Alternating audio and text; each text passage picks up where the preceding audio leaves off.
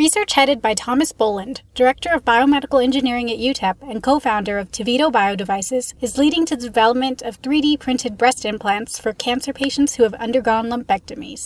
For the tissue printing, the team currently uses a modified HP DeskJet printer and cartridges filled with tissue cells instead of ink.